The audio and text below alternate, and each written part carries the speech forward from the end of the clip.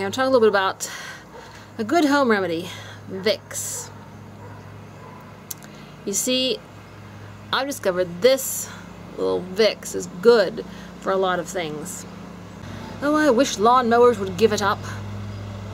Anyhow, okay, you put it on your chest at night so you don't cough so much when you have a cold. So that's a great, or help your sinuses. That really helps a lot. Also, I discovered it helps earaches. And oddly enough, I think it might even help toothaches a little bit. Because last year I didn't know if I had an earache or what. I had a toothache. I kept putting Vicks on my face, and it helped soothe the pain of the toothache, which was strange, but it did.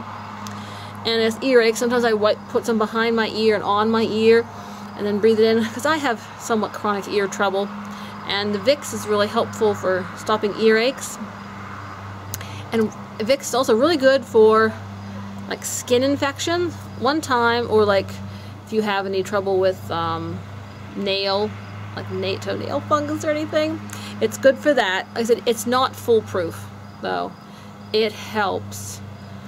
But that nail fungus, that's another issue for another time. Anyway, Vicks is good for skin infections. A couple of years ago, I had the strangest little skin infection.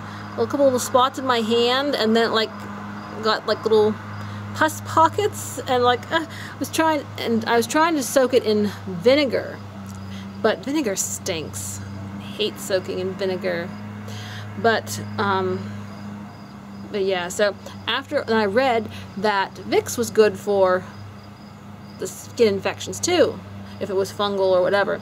So I stopped using the bowls of vinegar to soak my hand in, which is very inconvenient, and I just started rubbing some Vicks on it, and it cleared up the rest of the way. So I think that's pretty awesome.